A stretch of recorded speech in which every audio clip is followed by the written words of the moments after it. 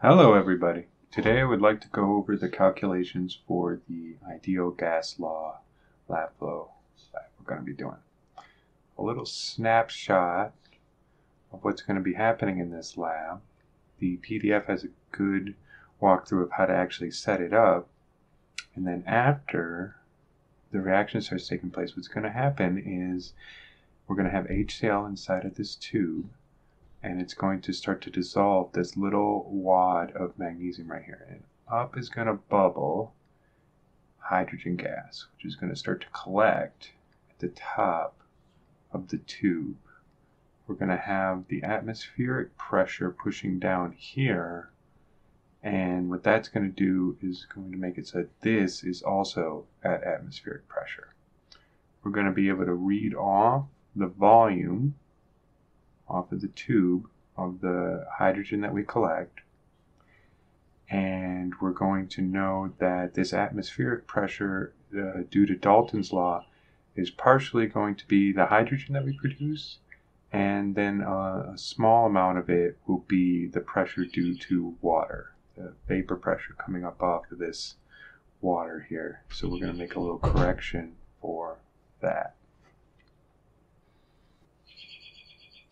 So the first thing we need to know is going to be the vapor pressure of the water, and this is something that we're going to look up in the experimental PDF in Table 2, and you're going to use the temperature of the H2 that you were given in your provisional data. The next things are pretty much just a series of conversions. So we're going to convert the volume that's given to us for the H2 from milliliters over to liters. We're going to convert the temperature of the H2 that's given to us from degrees Celsius over to Kelvin. We're going to then calculate the moles of the H2 gas. So our assumption is going to be here that all of the magnesium is ultimately converted to H2 gas.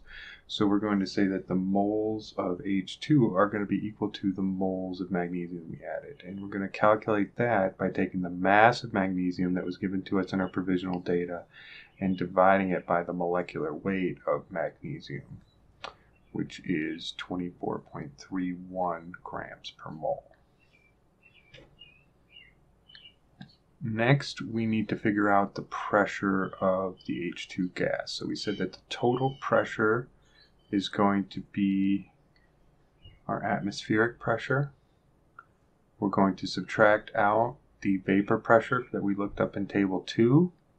That's going to be our pressure of H2. And since these values were given to us in torr, we're going to need to multiply by a conversion factor to get units of atmosphere. Next, they're going to want us to calculate the experimental value of R in units of liter atmospheres per mole Kelvin. To do that, we're going to take the pH2 that we just calculated, multiplied by the VH2, divided by the N, times the TH2 that we calculated. So we're assuming here that the hydrogen is behaving ideally, and we can apply the ideal gas law. We're going to do that for 2 trials. We're going to have an R for trial 1. We're going to have an R for trial 2. And then we're going to calculate an average by adding the 2 together and dividing by 2. Next, we'll calculate a percent error. So we're going to take our average that we just calculated, subtract out our theoretical R value. We'll have the absolute value of that, so we have a positive, and divide that by our theoretical R value. Multiplying that by 100%, and we'll have our percent error. Finally, we want to figure out what is the limiting reagent.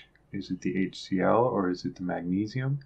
Remembering that if magnesium isn't our limiting reagent, then our assumption that all of it was converted to H2 wouldn't really be valid, would it?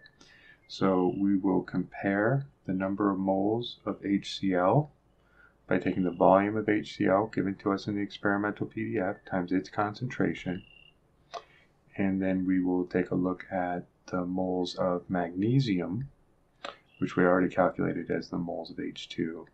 And again, that was the mass of magnesium divided by the molecular weight of the magnesium. The last question asks about trapping a bubble inside of our apparatus. And to think about that, what you would want to think about is the volume here, right? So if we made this a larger number, right, and this goes up, then our numerator will be larger, and that's going to lead to a larger R value.